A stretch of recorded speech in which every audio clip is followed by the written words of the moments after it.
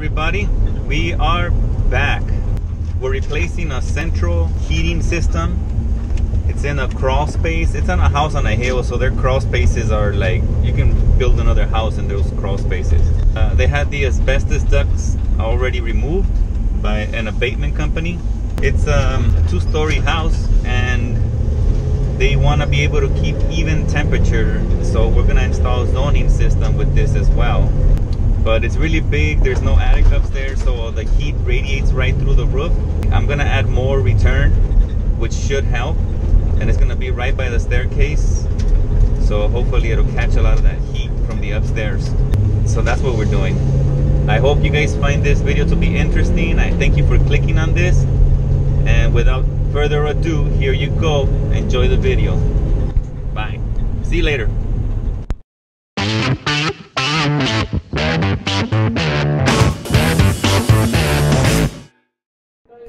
Alright, so here we are. Work is already in progress. This is where the thermostat's gonna go. Now I'm just gonna show you where one of the supplies is down here for the first level. It's actually the second level. It's a 3-story house. But we're only putting 2 zones. That's where we're gonna enlarge the supply that feeds the upstairs kitchen. Right now it's way too small, so we're gonna have to enlarge that. This is for the upstairs as well, and you can see that it's been encapsulated. That's for the downstairs, the one that I showed you, the little rectangular one on the wall. So it's been encapsulated by or painted by the abatement company. After they remove the asbestos, they paint those cans so that we can reconnect the new ducts. But this is a really cool house. I would have loved to have lived here when I was a little kid. Look at how much space there is underneath, because it's built on the side of a hill. So there, you can build an entire home down there too, like a little single or even a 1 or 2 bedroom down there probably. So there's a return that we already cut, and then I'm just going to show you down there where the furnace is going to go. It's going to go in the same spot where the old one was. And up here, I can turn the camera around, is where we're going to cut the dump zone. I think 12 by 12 is what we cut. So 12 by 12 is going to be on no matter which zone is calling. This one's going to be on. It's going to have its own damper, so we'll be able to adjust it. But down there is the lowest level, the lower level. There's the old return, way too small. That's why we added a larger one. But yeah, this downstairs area is right there. You see the old rust stains from the old furnace. That's the same. The new one is going to go in the same spot. And then up here, you can see where it's just button board, just plaster and button board, and a 2x4 that we have to go through. So this return, the existing return, we're gonna disconnect it right at that offset and then reconnect with flex duct.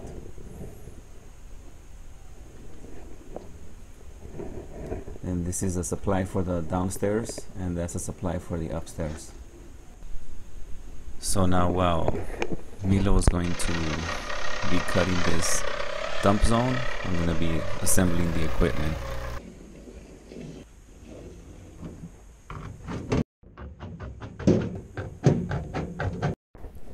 So here you see that the dump zone has already been cut, and then we already enlarged the existing supply here at the kitchen floor. So now I'm putting the foam tape on the filter cabinet. I like to, whenever possible, use a foam tape. It just makes it look a lot cleaner than just putting the aluminum tape on the outside. So we're going to put a TY right here. It's going to be a 12-8-8 because we need to push maximum airflow through the upstairs. Because this duct that goes this way, we're not able to enlarge unless they open the ceilings, which they don't plan to do. So we're putting a 12-8-8 so that we can push maximum airflow. And then there's another one over here, which we can't enlarge either, but the duct's going to be connected. Large duct's going to be connected to be able to push more air. We are replacing that grill with one of these. which will help with the airflow. Okay, so I'm gonna seal the inside. From the inside, I'm gonna seal the bottom of this furnace. Only these little knockouts, because they are a little bit open. You probably can't tell with my flashlight on, but I'll turn off my flashlight, and now you can see that they're open.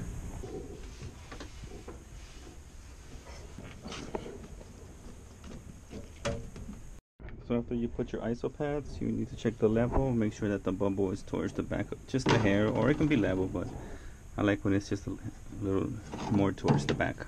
Because then afterwards, when you set your coil, you want everything to drain towards the front. And you want to help it a little bit. If you can help it a little bit, it'll be better for the drainage, so nothing sits in the pan.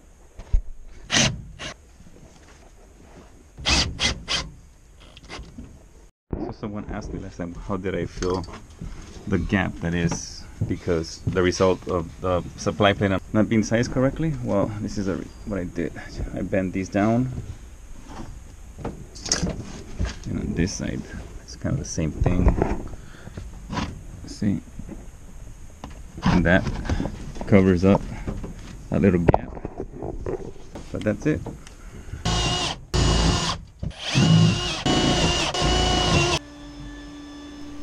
Alright, so this time I decided to use duct sealer up here. Sometimes I do. This I just recorded so that you can see where the condenser is. And this video is also the reason why I decided to get that gimbal stabilization stick. So that's where the condenser is going to go. The condenser is going to go over there. Line set is going to go underneath the crawl space. And then it's going to go up, and the furnace is up there. Let me show you.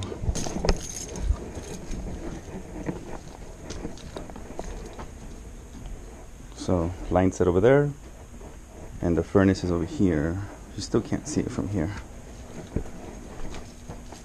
but there's a furnace back there. And then we have another supply up here. It's already been encapsulated by the abatement company. It's nice to be working here, not in the attic. Okay, so now we have our return plenum all assembled. It's gonna go right here. I'm gonna put foam tape to screw it on and seal it. I am gonna have to put duct sealer on that piece where I had to close it a little bit. But I'll put I'll put duct sealer after I assemble everything, so I don't make a mess.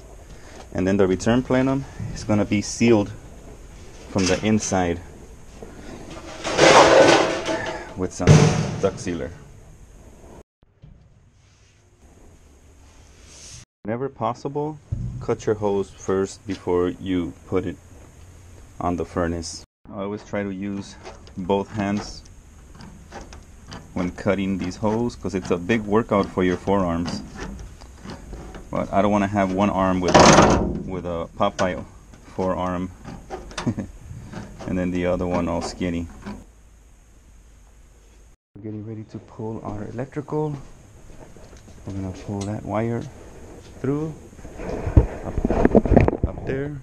Can't see. Let me get closer. Pull it from there because we're gonna run our wires for the condenser through there, and then we're going down with this EMT and then going through the wall down into the crawl space. Le hubiera echado gel ahí, ¿no? ¿Sí? ¿Quiere?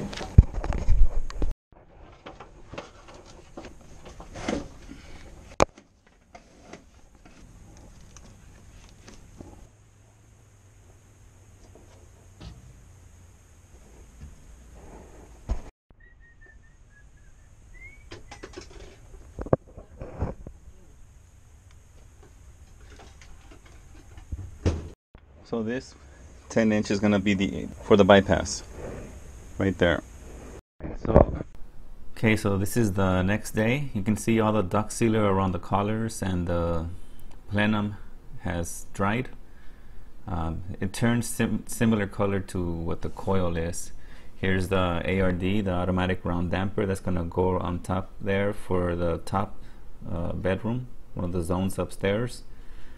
And this is a 12. That's going to be the main trunk line. It's going to supply this duct right here that I'm pointing at, and that TY.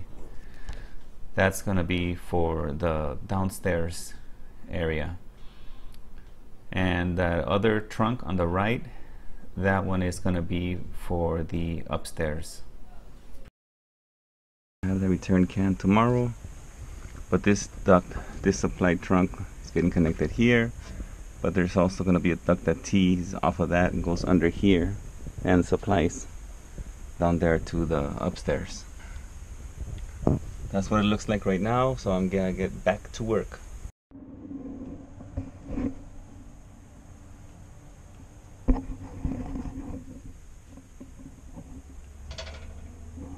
So there's our bypass, all connected.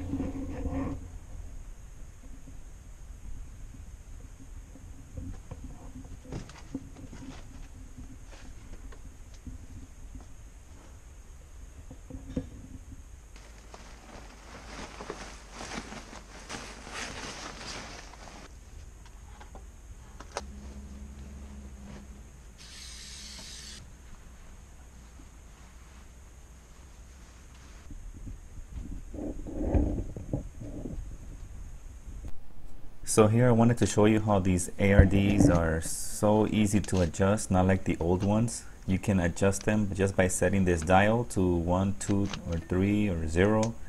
And what that does is that when it closes, it won't close all the way, depending on what number you set it to, which is really convenient. Makes it so that you hardly don't even need a bypass almost anymore on some applications. So this is a dump zone that I'm connecting right now, and a little fast forwarding of my my straps that I put around those ducts. I just got asked way too many times about those straps, that's why I'm showing it again. And here's all the supply trunks already connected. I'm sorry that it's so dark right here, but this is the living room duct that's in that crawl space. It was really tough. See, I'm trying to show you how high it was from the ground.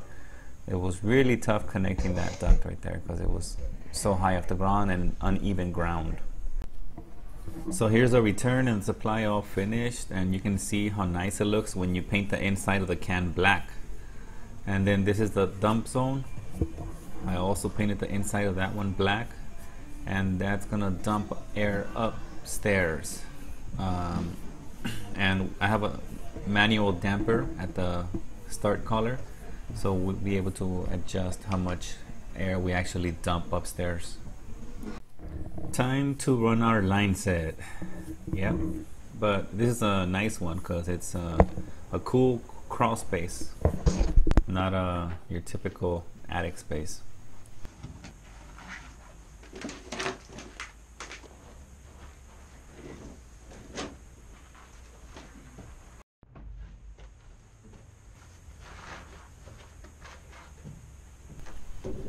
So often when I don't have the right tool with me, I will make my own. So here's my tape holder. I use the wire from a duct.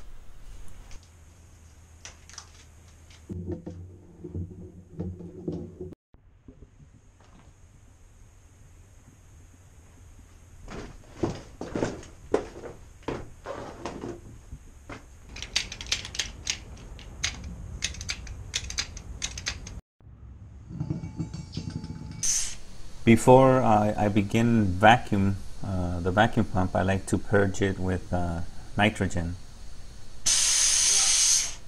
First, I push nitrogen in through the suction side so that it comes out of liquid. I remove the cord, and then I do the same thing through the liquid side. But definitely have to remove the cords before doing this.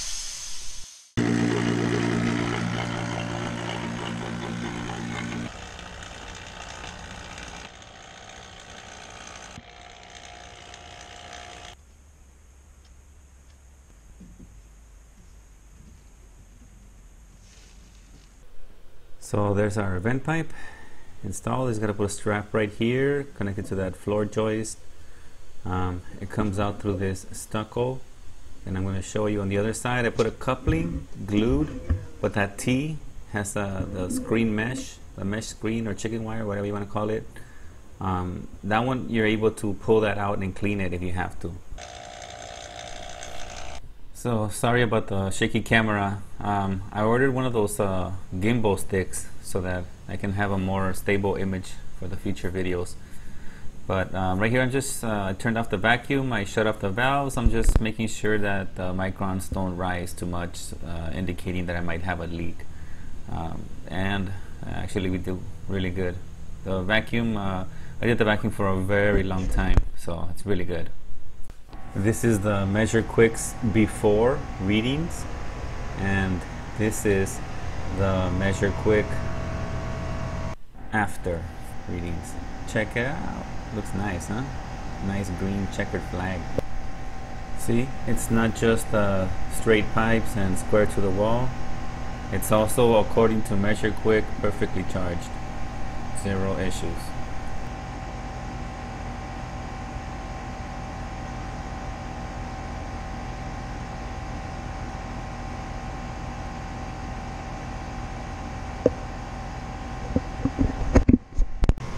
So as usually it's the case, done, and it's already dark, and it's not as dark as it looks on the video. It's just that my GoPro doesn't pick up that much light, I guess. I'm gonna probably have to get a bigger, stronger lights for my next video. But yeah, everything's done, perfectly charged. I'm gonna show you the inside as well, and I was pretty happy with it.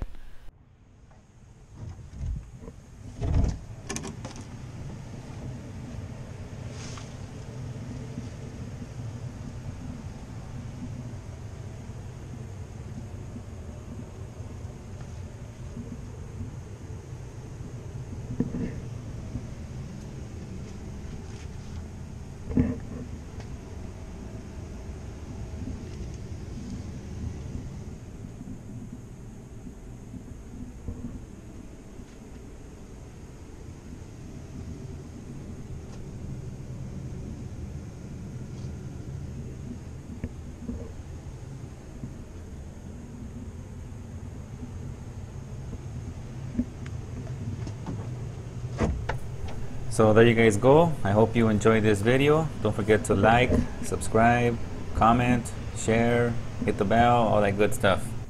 Thank you for watching, and see you on the next one.